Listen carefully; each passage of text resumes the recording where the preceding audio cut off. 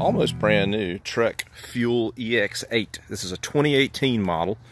It's aluminum frame. Trek has 3 levels of aluminum. This is the platinum level, which is the highest level. It's a really good lightweight and very stiff, nice aluminum frame. I wouldn't mind, honestly. I have the Slash carbon fiber. I wouldn't mind having this frame at all. And it's really similar, I mean, to the Slash. The geometry is different, but pretty much the same drivetrain. It has the Eagle GX, gives you that extra low gear. Descendant cranks, which come with all the Eagle GX drivetrains. It's got a Fox reactive shock, the Fox float on the rear. Really good shock. We both like our reactive shocks. I really enjoy mine. Rhythm 34 forks. The forks are a little bit lighter in the front than the Slash. It's got the SRAM guide brakes.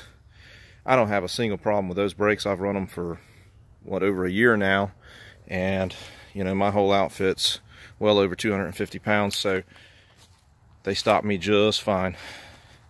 Comes with the Bontrager dropper, and you know, it works. I'm not super impressed with mine. I think Fox might make a better dropper. This one's nice and tight still. Mine's got a lot of play. You can tell when you're climbing. That bugs me. But it gets the job done. This one has the Bontrager Line 30 wheels. Comes with the XR4 team issue tires. Not a bad tire. I don't think they're as good as some, but they're not the worst. Oddly, this bike does not come...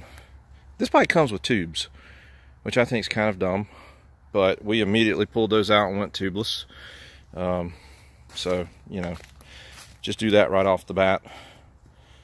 Obviously doesn't come with pedals, so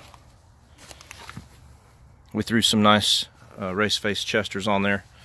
It's a great composite pedal, real lightweight, nice and tacky, got the little studs on it. Works great. That's pretty much the nuts and bolts. Doesn't have a carbon handlebar. I think the Bontrager carbon handlebar on my Slash is a really nice handlebar. That would be a great upgrade. That wouldn't be too awful much. Other than that, if you go tubeless, this is a really capable bike. That's really all you need to do off the shelf, I think, is tubes, and maybe if you wanted to, get a little nicer handlebar. But this is about, I think this is about the most, the EX8 is about the most expensive trim in the Fuel before you hit the carbon frames. So this is a pretty nice bike for a 16-year-old dude. And luckily for him, he already had a car to start out driving. We have a third vehicle for him to beat around in. So for his 16th birthday, we surprised him with this. What did you think about it? It's awesome. Huh? Great bike. How was the surprise? It was great. I would highly recommend this bike for, if you're going to get a Trek, this is the one I would recommend. Yeah. It's pretty good. It's got, you know, everything's great. It rides great. And how's it as an upgrade from your hardtail? it's awesome. It's a huge upgrade. Tremendous difference, I right? wasn't expecting anything like this at all. Yeah. And, you know, some of you might wonder, why do you guys buy so many Treks? And I'm just going to be honest with you. There's a Trek shop like 2 miles down the street, so it's easy to get to if we need repairs, maintenance, whatever. You know, they're good bikes. They're good overall bikes. A Trek was my first mountain bike, and so I've just stuck with them.